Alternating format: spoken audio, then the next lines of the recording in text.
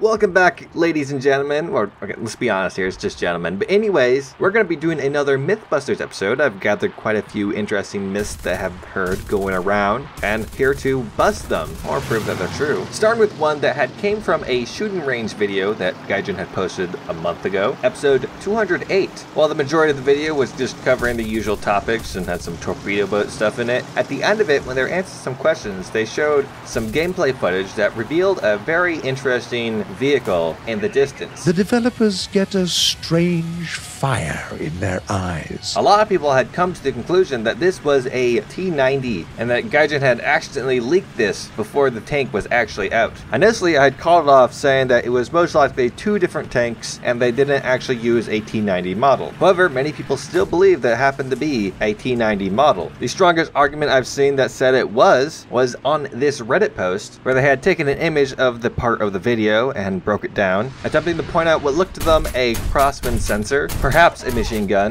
some ERA, and where they assume the gun is. Now, if you read through the post, it might convince you, oh man, what if they did accidentally reveal the T-90 before a patch? So I thought the best way to disprove this is to recreate the scene, and that's exactly what I did. It took a while to get the IR lights to turn on at the same time, but me and a few of my squadron members were able to pull it off. The location happened to be directly where the north left-hand spawn was, and the first thing that this Reddit post does not seem to understand is the distance between the tank in the video and the supposed T-90. It's a good few hundred meters, and if you've ever looked at anything ever, you would notice that things that are far away get smaller. So while the IR dazzlers on the T-90 are quite far apart, almost on the other sides of the turret, for them to be as far apart as they appear on the video would have to be the size of two tanks. I know this because I recreated it with two tanks, and we actually had them closer together than they were in the video. But also in the Reddit post, try to point out where the gun barrel would assumedly be. However, the T-90 is supposed to have a 125mm gun, which is about 5 inches, and for that to be a gun barrel, it'd be much bigger than 5 inches. We'd be talking battleship cannon sized rounds. The rest of the evidence that the Reddit post puts forward, I could say is explainable away by it's just artifacting. You see a strand of pixels, you can't say what that is. So, how did they create this themselves? My assumption is that they took two tanks, slapped them together, being controlled by bots, had them on a timer to shine their IR lights, or maybe when they spot the player, I don't know, and then just drove over the hill, and the IR lights turn on at the same time. It's very possible also that they had it manually done. It seemed to me at the time that me and my boys were having an issue with having them shine at the same time because we were located on different continents. However, Gaijins, they're all on the same continent, in fact, most likely in the same building, so I doubt they would have much latency. So as a final verdict, I'm gonna say this is busted. There was no T-90 in that video. It was two separate tanks. Now, this isn't to say that the T-90 isn't coming. I don't know. I can't say. It would be very likely because they kind of hinted towards it quite a lot. And if you think about it, it's going to come eventually. But this little blip is no proof that it is coming. Now on to other interesting rumors. Next up is War Thunder flat. Now, I don't mean flat in that way, you disgusting weeaboo perverts. I want to know if War Thunder has curves. This is a rumor that I heard many years ago when I first started playing. It was that if you flew high enough, you could see the curve of the planet that you're fighting on, supposedly Earth. And oddly enough, throughout my War Thunder career, I never really went that high. Maybe a few times, but I wasn't really looking at the curve of the horizon. I was more focused on fighting the Spitfires. And I never bothered to go up there in a test flight because it takes forever. But now that we have Mach 2 jets, it's actually pretty fast to get all the way up there. So that's exactly what I did. And once I got up there, well, see for yourself. Now, I'm no globe head, but that looks pretty curvy to me. Also, we're around to do some random weird things that I usually do for these videos. Starting with random missile tests, we wanted to kill a tank with a missile, an air-to-air missile, that is. Now, the original test was pretty easy to set up and do. You had a helicopter hover in front of a jet, and the jet in stationary position on a runway, or a road in this case, would fire its missile. However, unfortunately, for some reason, the footage I had of me shooting the tank with the missile had been deleted. I had another one, however, it wasn't as spectacular as it didn't kill the tank because we were shooting a P-40. So we went to re-record it, and it happened to be that Gaijin changed the way to prevent people from killing other aircraft when taking off. You couldn't fire rockets or ordnance on the ground. Thanks to a group of idiots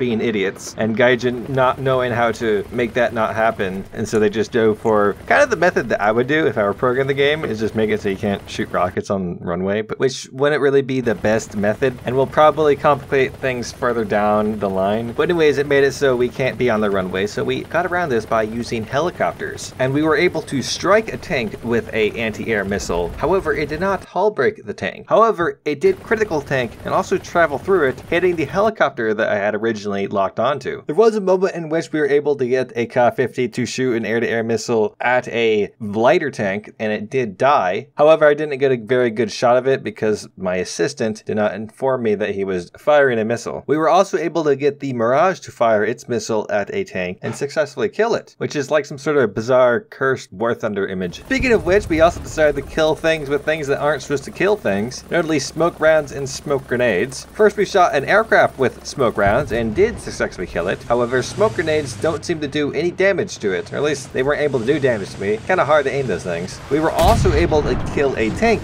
with a smoke shell, as it is kind of like just a really small HE shell, so you can ammo rack other tanks with it. Now, smoke grenades, I was actually able to do damage to enemy crew members with these. However, the thing seemed to fire in random directions, so it was really hard to consistently get more damage. I was able to strike him a few times in a row, changing the color of the crew member, and theoretically, if I were to continue striking him, he would have died, which technically means that you can kill a tank with smoke grenades. However, I was unable to, so if you are able to do it before me, you could steal the title of someone who killed a tank with smoke grenades. And I'm pretty sure I also tried to kill a boat with smoke rounds. However, I don't remember how that went, and I may have deleted it, because a lot of the times that we're trying to test these things, majority of it is the guys who are helping me mess around and randomly killing me. But to continue on in the fashion that these videos typically go in, we decided to put things on things that are not supposed to be on those things to see what happens. We tried to put a tank on a tank and that slowly slid off, which seems to be how Gaijin's physics work. When we tried to, once again, put a tank on a floating tank to travel across the river, this time we actually were successful at doing it, though the same thing happened and the tank slowly slid off, unfortunately. And a similar thing happened when we attempted to land a plane on a boat, but that situation was much less fortunate, as the aircraft had sunken into the ship and was slowly torn apart, which makes it seem as aircraft carriers are not happening anytime soon. I wonder if ever in the future Gaijin will rework the physics engine so it's not so jittery, and then maybe we could have aircraft carriers. But one thing you can do with aircraft and ships is sink aircraft with torpedoes. Of course, you can drop torpedoes on enemy aircraft. In fact, you can drop bombs on enemy aircraft, but you can also strike a aircraft with a naval torpedo, which I'm pretty certain the torpedoes would actually be traveling too far underwater to actually strike the plane. However, Gaijin makes them work as death lasers or whatever so they can strike torpedo boats. So just because you're floating on top of the water does not mean you're safe from the torpedoes. And remember to keep an eye out when you're stealth capping the magic circles. And that's just about all the myths I have for you this month. As fun as these videos are to make, finding proper myths to bust on them can be hard, and even harder at times is busting the ones that are rather tedious. Lining up a helicopter so it strikes a tank with its air-to-air missile when it fires upon another helicopter is quite hard to actually pull off, so I hope you enjoyed watching it happen. I'm not going to thank every single YouTube member and Patreon, but I want to make a big thank you to all of them, as they make life a lot easier. So if you have any comments, concerns, or questions, be sure to hit me up on my Discord or in the comments below. If you've liked the video, be sure to hit the like button. If you didn't like the video, don't hit the like button.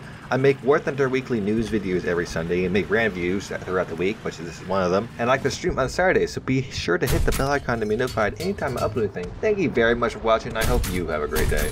And in terms of bonus myths, the Type 59 Jaguar is actually a terrible tank and would not be a good premium. Despite its looks, it actually has no composite armor. Perhaps some was intended, however, it never got any. So Gaijin no gib, please just type 99A.